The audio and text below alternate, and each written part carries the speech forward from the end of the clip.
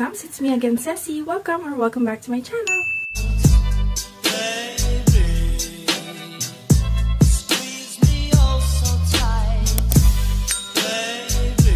Nakita naman sa thumbnail na magbobora tayo. Time check, it's already 4:30 AM. So, maaga kaming bumangon dahil along the way kakain pa doon ng breakfast. Ang flight namin is 9:30 AM. Pero, ayun nga, kailangan maaga doon, 2 hours before. So, babiyahe pa, kailangan agahan. So, ito guys yung gamit namin. Ayan, kay hubby ito sa akin. Alam niyo naman, pag babae, diba? Kailangan naka-luggage pa, no? Daming dalas. Ito pa pala guys, meron ako isa pang bag na maliit. Pang hand carry lang. Ayan. O diba, kala mamamalengke lang. So, we're all set na guys. Kaya, tara, samahan niyo kami sa Boracay.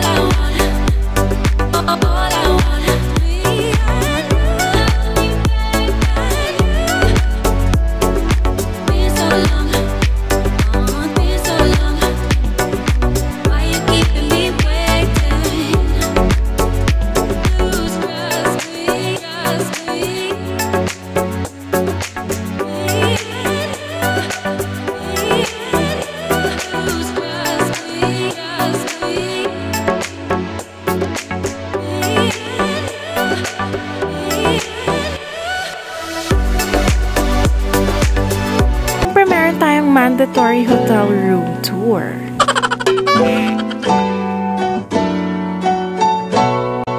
Of course, hindi mawawala ang mini vault kapag marami kang dalang money. And then, meron din silang 2 pairs of slippers for you.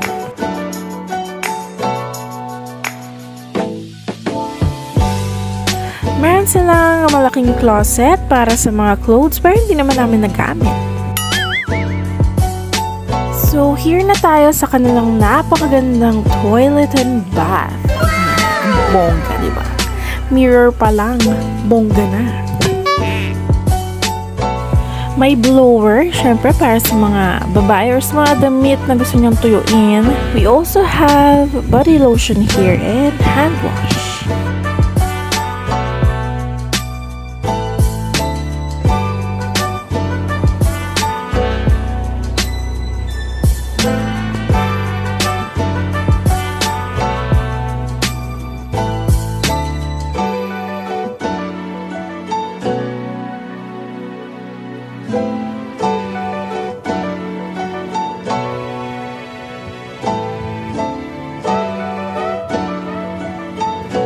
So, here's their minibar price list. Yung mga laman ng small ref here sa room. Kung gusto nyong uminom ng kung ano man dito, mga drinks na laman yan, pwede naman. Basta babayaran nyo.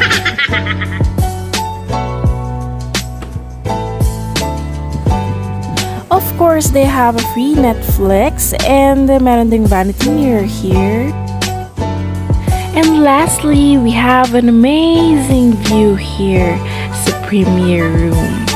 Ayan, sobrang nakaka-relax kapag tumambay ka dito. Very nice, very green. Let's go there! So guys, it's our day 1 here in Boracay. Punta tayo sa beach muna, kahit saglit. Kasi natulog muna ako dahil nag-cyberbacker pa ako kagabi. So, wala akong tulog. Kailangan may tulog. So, ayan. Punta muna tayo sa beach kahit saglit lang.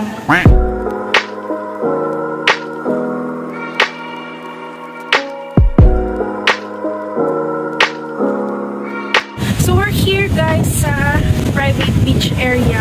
Ayan. god! Meron pa silang isang beach side dun sa public beach side naman. Mas maraming tao dun. So, mas konti yung tao dito kaya dito na kami nagpunta. Ganyan talaga yung sun sa Boracay. Mas ano siya yung para siyang pulburon. Nakakatuwa.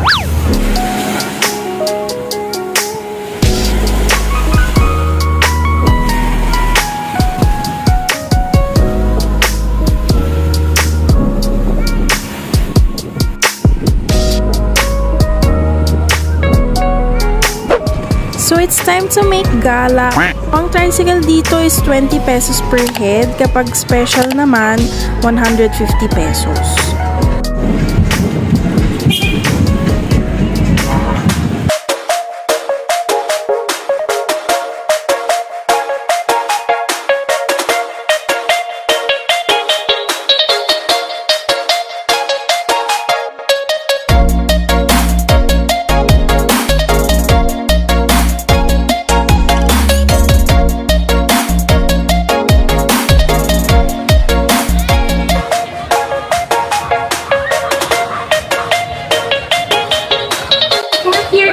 Station 3, marami dito mapapasyalan, mga kainan, mga bar, mga party, dito rin mga tao, braids time. Magpa-braids muna ako.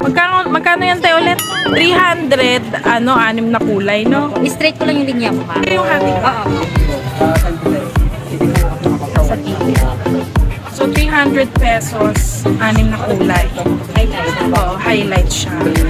Nakakatuwa naman kasi ang daming chika ni ate. Nag-aalo kasi sila ng mga package para sa island hopping. Baka daw gusto namin. So, we're done with the braids. Ayan. So, feeling ko isa akong sangre sa Encantadia. Sangre na tinanggalan ng corona at tinakwil ng kaharian. So, it's dinner time. Dito kami sa Bamboo kakain. It's a buffet restaurant.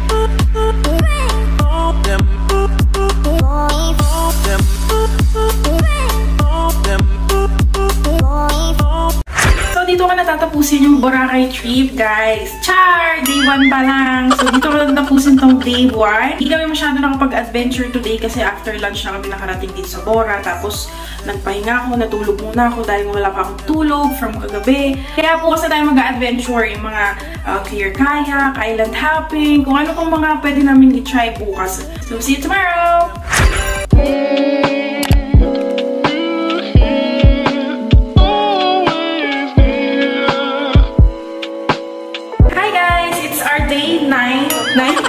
Day 2 in Boracay. Gagawin natin today is mag-island hopping tayo. Let's go!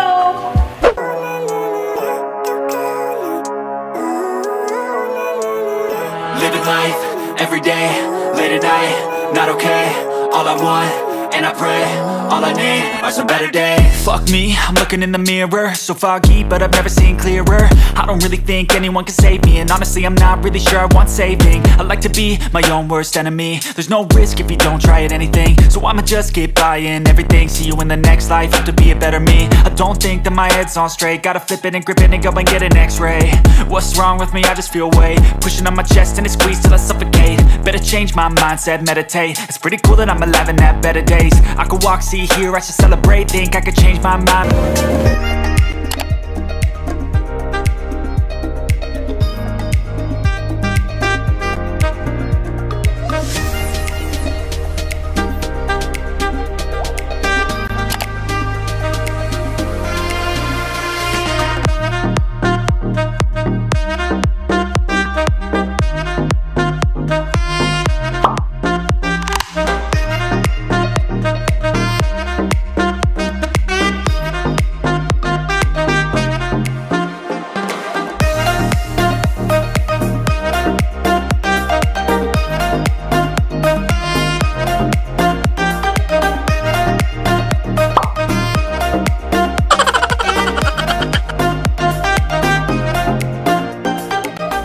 Stopover muna kami dito sa Tabon Port to eat our lunch buffet sa Shinili Picnican. Ayan, kasama to sa package na in-avail namin for island hopping.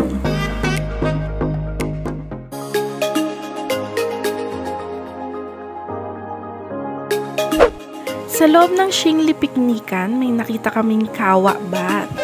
So, naka-curious kung mainit ba yung water or not. So, tinry ko na rin. And wala siyang bayad, pero may tip back siya. So, depende na sa inyo kung magkano tip nyo.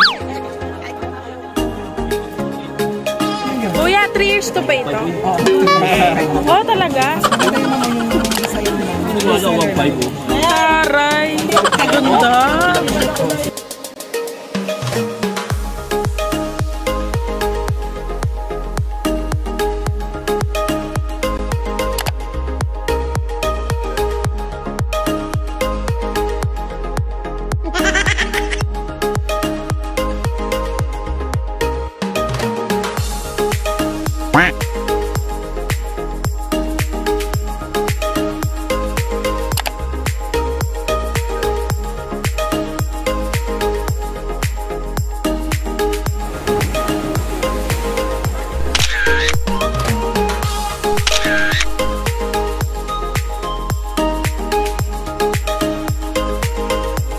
Tapos na kami dito sa Crystal Cove.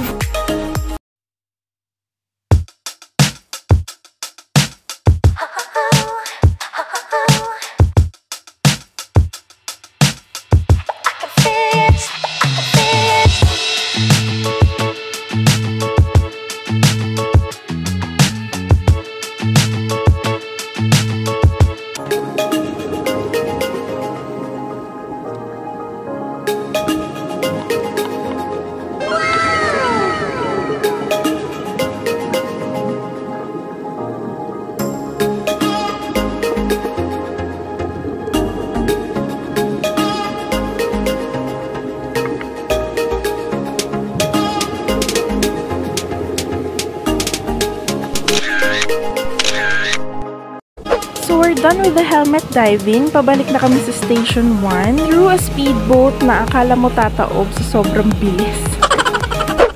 Crystal kayak time! Time to picture! It's time to vlog!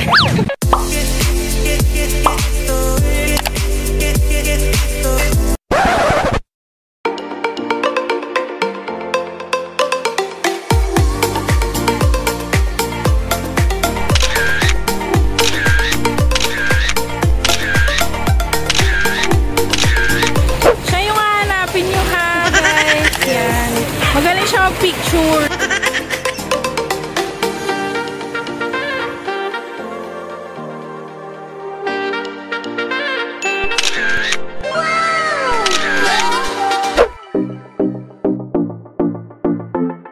Nandito na kami ulit sa hotel. Sorry naman at ang gulo-gulo ng buko. Ang dami pinagdaanan kanina, no?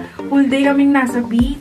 Wash up muna kami. Tatry ko na rin tanggalin yung braids. Magpapahinga kami. Then later, magdi-dinner. Hi guys! So, dahil last night na namin dito sa Bora, pupunta muna kami dun sa Kudeta Bar para, diba, sulitin na ang last night. Diba?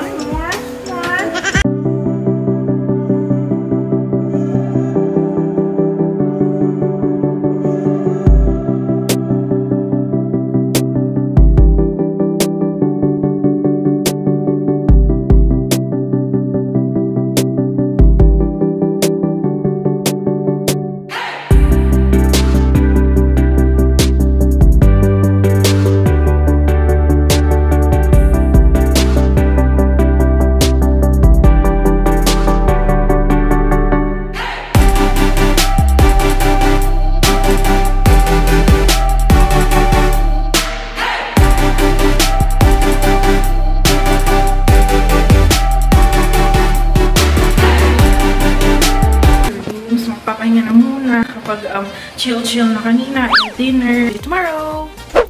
Morning guys! Our day 3 here in Bora. So it's our last day. Pagaya kahapon, magbe-breakfast buffet muna kami sa baba.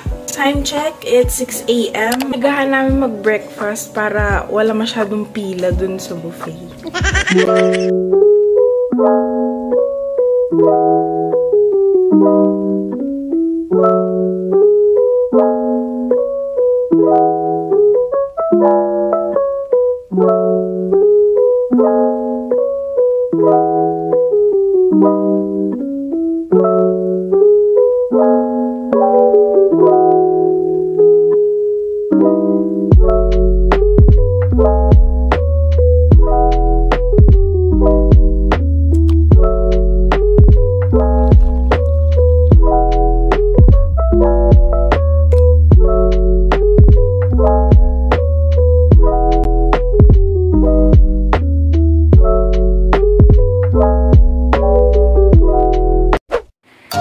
ito ang outfit for today.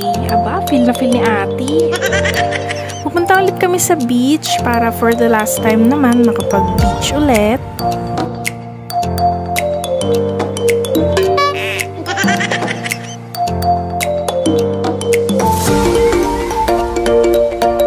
Stroll lang dito sa beach.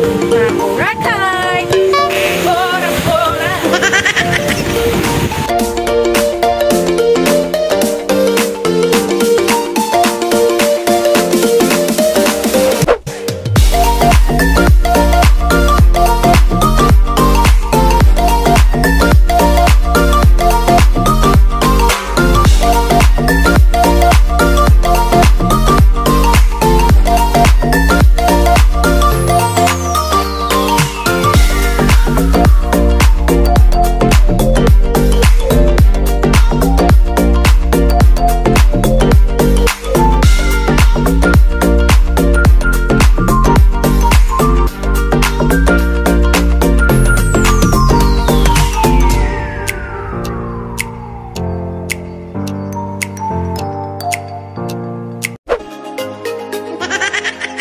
Masyado yatang matapang yung nainom kong margarita. Yan tuloy. Lakas ng tama eh, oh. Ginagawa mo! Hi guys! So, pauwi na kami from Bora. Medyo mayaman sa aas pa ato na. So guys, don't forget to subscribe my channel if you haven't yet. Don't forget to click the notification bell para ma-notify ka kapag may bagong videos ako. Bye guys! Thanks for watching!